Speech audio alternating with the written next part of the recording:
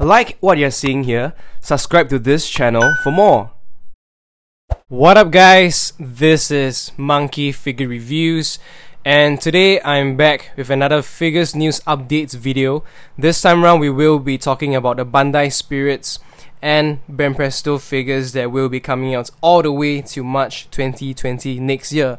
So I originally wanted to include the Ichiban Kuji figures, but I thought it would just be a bit too much. There's a total of 2 new series announced and quite a bit to go through, so I'll just do those in another video. Alright, for today, let's get started. Firstly, I just want to give a bit of updates on 2 figures we had previously touched on. First one is the Grand Line Man Wano Country Kinemon that will be coming out in December this year. So last time we only saw the uncolored prototype, and now we have the official image from Banpresto. He looks really good, looks really decent with the coloring on.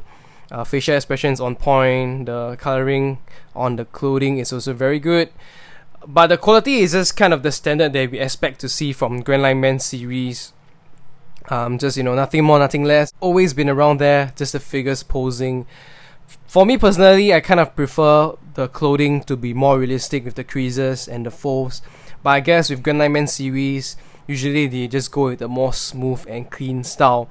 This is also evident in the Zoro, Luffy, and Law that we had previously seen for Wano Country. Okay, we don't really get a lot of Kinemon figures, so if you are a fan of him, I think this is a great opportunity for you to get it. Next, we have Grandista Nami, and last time we only got the silhouettes, so this time around we already have the official images as well. And it's confirmed we have her in the first post-time skate outfit, which is the bikini top and the jeans as the bottom. So I think I said this a couple of times, but I'm not a big fan of this outfit, especially when we had seen better ones since like Whole Cake Island. But I guess they are just gonna do for Grandista, like, you know, the first outfits for everyone when they first appear post-time skate. Yeah, but it kind of got me sitting on the fence because I'm still thinking whether or not I really like the outfit here. But if you ignore all of it, the body sculpt looks pretty good. It actually looks pretty good, better than Ace. Like the chest is not too big, the shape for the body, the jeans, the creases on the jeans. Not sure if there's shading, but it seems that there's a little bit around the knees area, or it could be just the lighting. Alright, another thing is the face. I'm kind of unsure about the face. It seems a little bit off, but in this second picture from the side view, the side angle, she looks a lot better. So I'm not sure is it because of the lighting that throws the shadow and around the nose that makes her look a bit off here.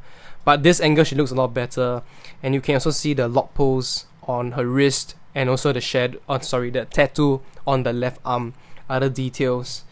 Yeah, so I think if the outfit is not a problem for you, the figure seems to be pretty good. Yeah, but for me personally, I will just wait to see a real life prototype before I make a decision whether or not I want to order it. Let me know what you guys think. Next up, we have the King of Artists Luffy Wano Country that will also be coming out in December this year. And personally, I'm not too sure of the height for this figure, so I can't be certain if they are following the older figures where they are more along the King of Artists, Master Star P scale, or they are going to do like a smaller figure of him. And I vaguely recall seeing an image somewhere that says this is around 18 to 20 cm from the bottom to the top, but bear in mind that he's kind of, you know, jumping and crouching, so could be of a bigger scale, but I guess we won't really know until we see the real life prototype. Other than that, with the scale issues, I think he seems pretty good. The face seems a bit off for me, like the eyes are too small, but the hair looks great, the kimono looks really good with the creases, the pose is also very cool, like he's just jumping. The details on the straw hat looks great as well. This is another picture, and you can see that he is most likely going to be supported with a supporting stand. And for me, it's a big problem because I've always said I'm not a big fan of those supporting stand, supporting base, because it's really ugly. But if it's not an issue, then I don't think you will have a problem with this figure. Yeah, and also if the scale is also not a problem, then I think it's a very creative pose and could be a great addition to your Wano collection. Next, we have One Piece Mania Sabo, and this is also coming out in December this year. Previously, we have Luffy, we have Ace, and I guess they're gonna be doing the brothers trio, and finally we have Sabo. He looks really good, if you ask me. The smile looks just really cheerful and happy. It makes you look happy just by looking at his face. The hair looks really nice. Outfit, everything looks pretty good too.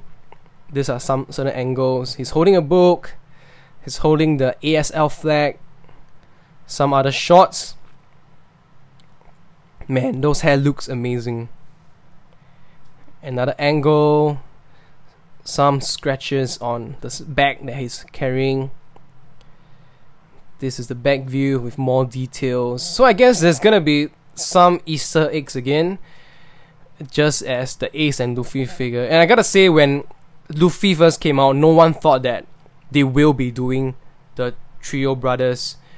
You can see all of them here. And now that we know that it's gonna be the three of them, it kind of adds collectible value to the whole set. You know, they would probably look really good together. Just three of them hanging out and running. And I don't own the Luffy and Ace, but now I'm seriously considering getting all three of them. Next, we have the Treasure Cruise World Journey Volume 3 featuring Mihawk, Crocodile, and Hancock. And they will be coming out in January next year. So Treasure Cruise World Journey Volume 1, we have Nami, Zoro, Luffy. Volume 2, we have Sanji and Reiju. And Volume 3, they decided to go with some of the Warlords, or ex-Warlords. So interestingly, all of them are kind of in kimonos. So I just jokingly said that in my community post, they are just jumping onto the Wano hype train, the Wano theme. And you know, actually they look kind of cool. Even though I said that, like Mihawk here, he looks really solemn, serious, and kind of has a wandering samurai look. The sword, I'm not sure this sword if we have seen him holding it before, so most likely it's not canon. It's just kind of to suit the style he's kind of pulled off here. This is Crocodile. Looks really cool too. As you can see, all of them are just in kimono, so like Japanese style outfit. He's holding an umbrella, smoking as usual, and this is the one that I'm kind of eyeing for because I like Crocodile a lot and he looks badass. Lastly, we have Hancock.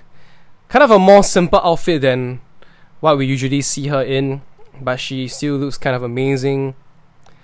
I think if you put all three of them together with Mihawk on the left, Crocodile on the right, they will look pretty cool.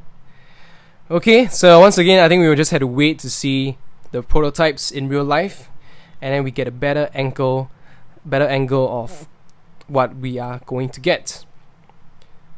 Next, we have another entry in the Sweet Style Pirate series. This is Perona, and she will be coming out in February next year too.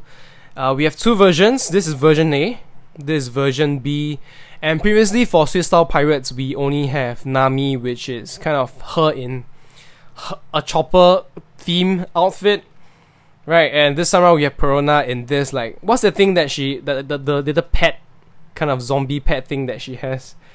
So that's the theme with the design. For version B, it just seems that the blue parts of the costume is lighter, and her hair is also a lighter shade of pink. On the lipstick changes as well. Yeah, for me, I'm kind of skipping this one because not a big fan of this series and this style, but really interesting to see what else they have in store for us. Maybe like Vivi, you know, looking like the duck friend, or you know, plenty of cool creative choices they can make when it comes to this series in the future.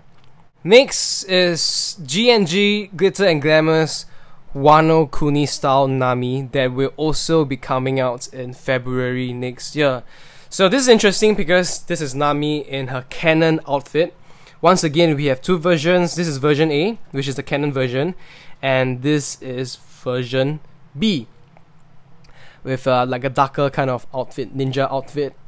I gotta say that this looks really good. The face and everything looks really nice. Her chest looks a bit too big though. Her legs looks really long. I think that's partly because of how short this is. It just makes this look crazy long. And yeah, I think overall she just looks really nice. And usually Glitter and Glamours, they have a pretty good and consistent standard. No shading from what I know, not a lot of creases. These are some real life shots. Obviously, when we get the real product, there are gonna be a lot of like creases. Sorry, not creases. Seam lines along the legs and arms. Usually we get that, so it won't be as perfect as this. But looking at their face is really good. One of the better faces. Now this is interesting. Also, this is Better Record Collection Sanji, coming out in February too. I'm not sure what this series is about because this is the first entry for the Better Record Collection. So they might be doing figures with them in their fighting pose, but it will be similar to Figure Colosseum, like the old Figure Colosseum. And it's really interesting what kind of figures they will continue to do from this series. But this Sanji figure looks really good. Honestly, he looks really good. You get the flames, you get those nice little shading across the flames and all the way to his leg. For his body himself, even the creases look to be really well done. The hair looks amazing. Face looks pretty good as well. Better than some of the other ones that we have seen, I think, because we get the flames like BWFC and also the earlier Figure Colosseum. This is a real life shot, so you can see the details over here on his suit are all pretty pronounced, well pronounced, and looks pretty decently sized too. So I think this is really interesting. I think most people will be looking to get this one, provided that they uphold the quality from prototype to actual product. Let me know what you guys think about this new series, Better Record Collection, and maybe what you think you want them to do next. Now, this is BWFC special release, Luffy Taro, coming out in February too. So I guess once every year they're gonna do like a figure that is considered special from the Figure Colosseum series, or the BWFC in the recent couple of years. And this time around we just kind of have Luffy staring and pointing at something. I kind of think that this is out from a scene in the manga from the anime, but I cannot remember the exact moment. But this is very very cool. The details seems to be very good too. The muscles well sculpted, the scar expression pretty on point, and the details on his kimono also seems to be really good. This is a real life shot, a little bit blur, but you can see overall there's a joint, there's a seam line here. Is it obvious here? Yeah, it's also obvious there, but there's a seam line here, but you can see shading on the body and the kimono, and has a potential, I think, to be a pretty great figure because it's interesting, and I think the details wise is also very good. Next, we have another GNG Glitter and Glamours Wano Kuni style Nico Robin. So this is, I believe, announced the same time as the GNG Wano Nami. In fact, I think this is the same photo as the previous two photos we have seen, all of them together. And this is not canon because we have not seen Robin in this supposed ninja outfit. But once again, I think they are just trying their best to milk the Wano hype. the Wano theme, so they decided to do one for Robin. This is version B in the red color, and this is like purplish for version A. I have no problems with it because I'm a big fan of Robin, so probably get this one. But I believe down the line they'll probably do a canon version of her, which is Geisha Robin, and also do a Geisha Nami as well. Okay, so let me know what you guys think. I think the angle for this makes her face look really weird and tiny, so probably gonna see more photos next time. Could be the shadowing from the light thrown onto this photo that just gives her that look. Last but not least, this is the one that I am most excited about. This is the Grandista Luffy Nero version, and I have no idea when this will be coming out. Some sources state it comes out in February, but looking at how stacked it is very unlikely. I've seen another site that says it comes out in April, and I think that is more possible. Alright, and this Grandista Luffy Nero version is amazing because we have 3 different faces, 3 different arms / accessories that you can choose to display him with. So lots of choices, and to be honest, all the faces are really well done. I think this is like a very cute style of Luffy, very nice. And this is him just drooling, star eyes with the mark, and this is just him chewing on his favorite meat. So really cool that they're going to do all this like exchangeable alternative parts again. Granted that apparently this is more expensive, depends on where you live, I guess. For me it's about twice the normal Grandista price, slightly lesser than Ichiban Kuji, but given what we have here, what we see here, I think they are all really amazing, and I wouldn't mind paying for it, even though I have the first Grandista Luffy. These are some other, full body shots for the meat version and the Star Eyes version. And I think from the body down here, it seems like it is exactly the same as the first Grandista Luffy. And I'm wondering if it's possible to, change the face or put the head onto the first Grandista body. I think that would be really cool if they designed that way. And I also love the star eyes, this drooling star eyes. Usually Luffy has this expression when he's looking at something cool like the robots or Frankie or something. And I think no one really expected this. This one with the meat, yeah, because he's always eating, he loves meat. But this one is kind of like a surprise, which is really good. Okay, and that's all I have, guys, for this video. So let me know what you guys think of these figures. I will be doing one, like I said, for the Ichiban Kuji series. Stay tuned for that. Thank you, guys. I will see you guys very soon. Goodbye.